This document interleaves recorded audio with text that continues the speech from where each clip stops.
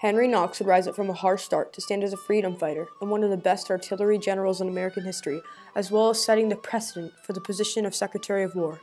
During his life in New England, Knox and fellow colonists witnessed the French and Indian War, a campaign for control of North America from 1754 to 1763 between the French, their Indian allies, and the British-ruled American colonies. Ultimately, Britain prevailed in the larger World War, but the cost was substantial. With the war over, a depleted treasury, and a better understanding of the growth and success of the American colonies, Parliament started to reign in control of the colonies through taxation and ended their policy of solitary neglect, with a new commanding military presence in the colonies.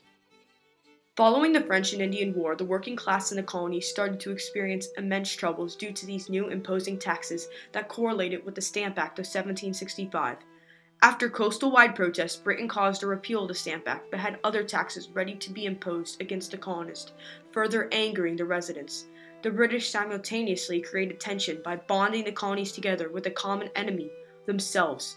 The colonists created organizations such as Sons of Liberty that revolted against the British and supported the drafting of a Non-Importation Act, which prevented the purchase of British goods.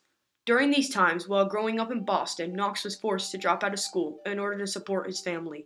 He secured his own job at a bookstore to help support his family and eventually opened up his own storefront and became a colonial merchant. On March 5, 1770, Henry Knox witnessed history on the streets of his own hometown in Boston as he observed the massacre on King Street transpire. Knox was outraged at what the British had done and stated to the British officer, "For God's sake, to take his men back again, for if they fired, his life must answer for the consequences." This event had changed Henry's life.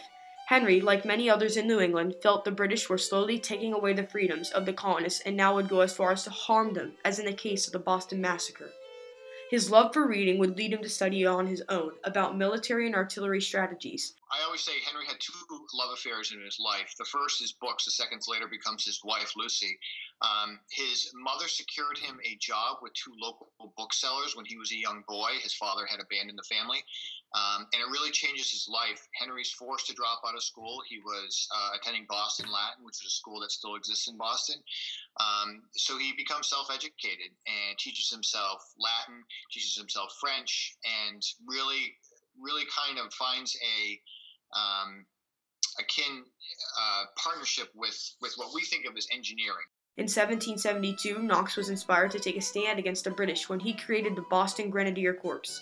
This group served as a local militia with the intention of protecting Boston from the British soldiers stationed there. During his time as a member of the militia, he would learn how to load, fire, and transport cannons, skills that he would later find out to be crucial in his military career. During this time of increasing tension in Boston, colonists championed the idea that they deserved equal representation in the Parliament if they were to be taxed by the British. On December 16, 1773, Knox was present at the infamous Boston Tea Party as a militia guard protecting his fellow members of the Sons of Liberty during their dumping of 342 chests of tea into the Boston harbor. In 1775, fighting had begun in Massachusetts with a shot heard around the world, at Lexington and Concord, only miles away from Knox's home. His in-laws, who were loyalists and British officer friends, urged him to aid the royal cause, but instead he stood with the rebels. On June 17, 1775, Henry Knox volunteered for service at the Battle of Bunker Hill to help the rebel cause. He served with distinction, and the word of his military prowess rose all the way through the ranks to George Washington. During the winter of 1775, George Washington arrived in Boston to take over the newly enacted Continental Army. Washington was impressed by Knox's bravery in battle as well as his engineering skills. In a letter to his wife, Henry stated that Washington expressed the greatest pleasure and surprise in meeting him, and that Washington promoted him to colonel. Even with the support of Washington, the colonial military was unable to penetrate the British defenses in Boston until Henry advised Washington to try a different strategy. George Washington liked Knox's idea of retrieving cannons from the recently captured Fort Ticonderoga in northern New York. Knox left immediately for Fort Ticonderoga and returned with 59 cannons, traveling over 300 miles in 56 days. During his return journey on December 17, 1775, Henry Knox wrote Washington asserting that it is not easy to conceive the difficulties we have had in getting them over the lake owing to the advanced season of the year and contrary winds. I have had made 42 exceeding strong sleds and have provided 80 yoke of oxen to drag them as far as Springfield. For his efforts, Knox received a promotion to brigadier general and was given his own artillery force. Knox continued to serve with great valor in New England, but he received an order to report to Trenton, New York, as the war was shifting location. The British forces in Trenton were outnumbered and outgunned, as they had 1,400 troops compared to 4,300 Continentals. 520 inexperienced men were put under the direction of General Knox by George Washington. On Christmas Eve of 1776, George Washington devised a plan to surprise the British forces of Trenton by crossing the Delaware River under the cover of night. Knox had a big influence on the battle, as he obliged to bring 18 cannons, some weighing as much as 1,750 pounds, across the flowing Delaware. Knox's gamble paid off, as he was able to station his artillery around the British command center, giving the colonial army an effortless victory. It wasn't always a success for the now brigadier general. Many incorrectly placed blame on Knox for the colonial losses at both Brandywine and Germantown. On May 31, 1777, Washington had heard enough, as he sent a letter to Congress defending Knox, stating, General Knox, who has deservedly acquired the character of one of the most valuable officers in the service, and who, combating almost innumerable difficulties in the department he fills, has placed the artillery upon a footing that does him the greatest honor. For the next 4 years, the war raged on, going back and forth until in 1781, when the British were forced to retreat to Yorktown, Virginia, by surging the Continental Army. At the Battle of Yorktown, Knox would devastate the British forces with his artillery. 8 days after the Americans had begun their attack, the British surrendered, and the Continental Army had won the Battle of the War for Independence. Washington stated, No artillery could have been better served than ours.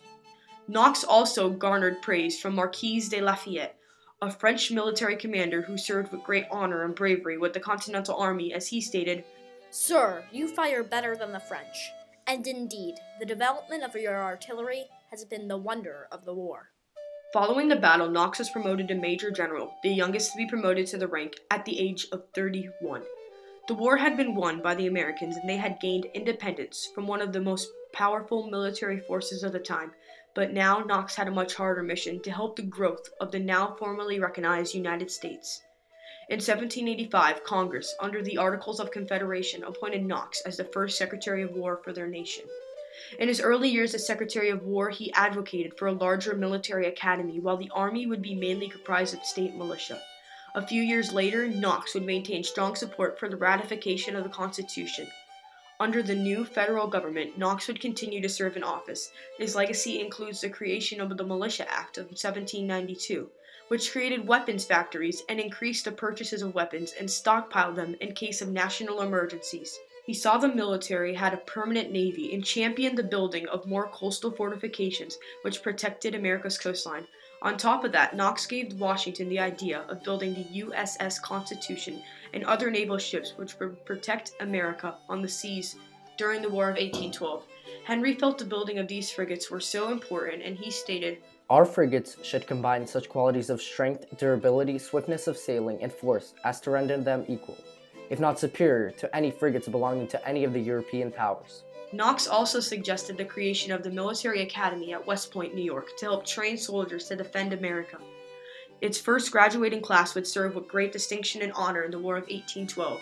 On December 28, 1794, Knox wrote to Washington notifying him that he would be retiring from his position. Washington was very surprised and quickly responded to his Secretary of War and a good friend in a letter stating, I cannot suffer you, however, to close your public service without uniting the satisfaction which must arise in your own mind from a conscience restituted, my most perfect persuasion, that you have deserved well of your country. Hamilton almost becomes an adopted son to Washington, but I don't see that with the Knox-Washington relationship. I see more of a brotherhood. Knox would return to his family and settle in Maine. Henry Knox rose up from a tough start to fight for independence and stood for the American values we hold dear today. His influence on the military and the office of Secretary of War is still relevant today. Even after his death, his legacy took a stand in the future, as during the War of 1812, both the USS Constitution and the first graduating class of West Point would fight for freedom. Henry Knox didn't only take a stand with his opinion, he also risked his life every day to stand for the American dream of life, liberty, and the continual pursuit of happiness.